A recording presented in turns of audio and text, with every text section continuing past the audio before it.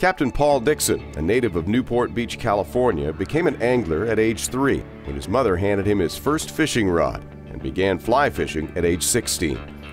In the mid-'80s, Paul moved to the East Coast and began fishing for striped bass and bluefish in the waters off Long Island. He ran the fly fishing department of Orvis, New York for 5 years and, with Randy Carlson, began one of the first Orvis saltwater fly fishing schools. In 1994, Paul opened Dixon Sporting Life in East Hampton while developing To The Point charters. As his charter business grew, Paul closed the shop and decided to spend all his days on the water. Paul is largely regarded as a mentor for fly fishing Long Island and has helped to develop what is now a hotspot for anglers from around the world.